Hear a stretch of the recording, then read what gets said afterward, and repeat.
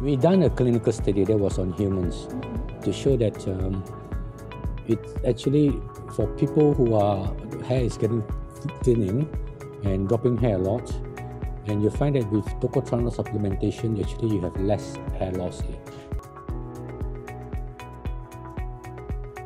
In fact, we have a patient, a cadacil patient, who's been tocotrienol for almost 3 years now.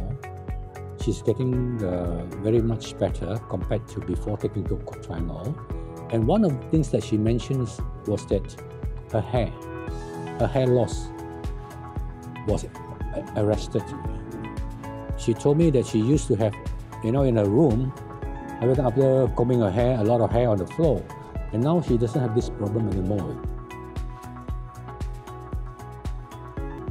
Now, with regards to the mechanism, we did not work on the mechanism, but Professor Chandan Sen, he actually worked on the mechanism in the United States, where he actually cultured some of these hair follicle cells. And what he found is that, according to him, the tocotrienol is able to stimulate some of the primordial cells to regenerate into hair follicles, and therefore that helps to promote the hair growth. I did on the clinical part, he did on the mechanism part in the culture cells.